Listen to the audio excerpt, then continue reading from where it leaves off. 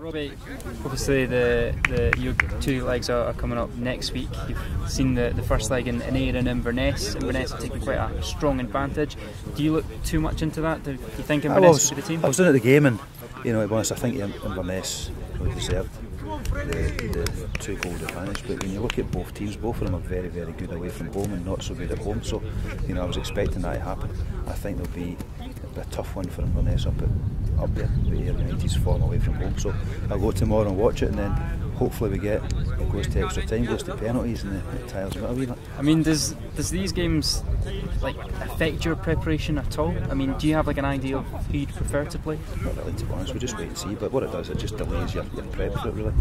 So we're working on both teams at the moment. We've not done any of the players yet. We're waiting until Sunday before we do that. But as a staff, we're looking at both teams and making sure we, as soon as we know what the result is, we know what we're going to be doing for that team. And how do you think the players are doing? Obviously, quite a long season. You've not got a game this weekend, but obviously the games to come. Do they feel fit and ready for the playoffs? I think they are. Looking at them, and I've spoke about it the last few weeks. The players that we brought in January hadn't played a lot of football. So they're actually just kind of gaining fitness as we got them over kind of February, March time. And I think they're looking very fresh now and they're looking strong. And kind of how. Obviously, not many teams have made it up through for the playoffs. Livingston, of course, did it last season. I mean, do you see Dundee United as should they be getting through the playoffs, or is this a real tough task? We have to prove it. I think we're good enough to do it. I definitely think that, but we have to go and prove it over the course of 4 games. There's no doubt that'll be tough. Playing against Ayr and Inverness, who both beat us this season, and then you're playing against one of the Premier League teams that have obviously spent the whole season in the league above us. So it's going to be tough, but I've full belief that we can do it, because I think we've got a very good squad here. We've got a good group of players, not just football-wise, but character-wise, and guys that can handle these big games.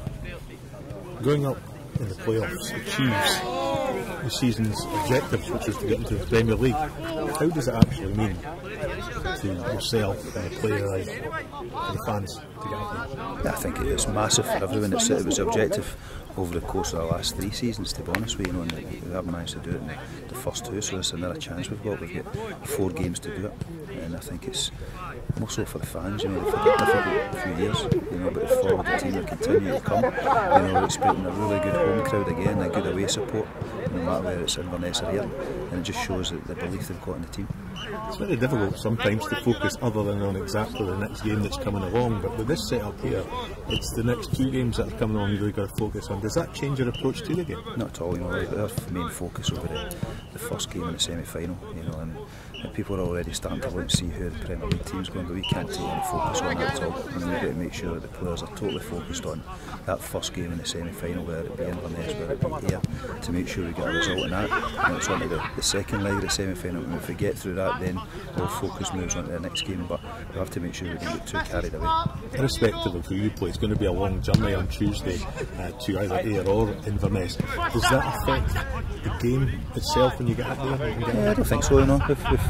We've travelled quite a bit this season with some decent results. We've been up in Inverness, won Ross County, won as well. So we know these journeys. It's not an issue. You're not doing England or anywhere where you're travelling 8-9 hours. It's 2-3 hours up the road, play the game and then get back down. So there's no issue at all with that. We're just delighted to be involved in these games and make sure that we get a good performance in it. Some of the things that have been happening in football this week, it certainly proved that you have to adopt a never say die attitude, and if you do, then you never know what's round the corner. Yeah, it's been a phenomenal 3 days, with the Man City, Liverpool and then Spurs as well. It's been great, and then last night you get Chelsea and the penalty shootout as well. So it just shows you, that you're never out it, no matter what the score is in football, and it's been a good time for football the last 3 days. But we hope that it doesn't come to that with us. I think we can have enough to make it comfortable.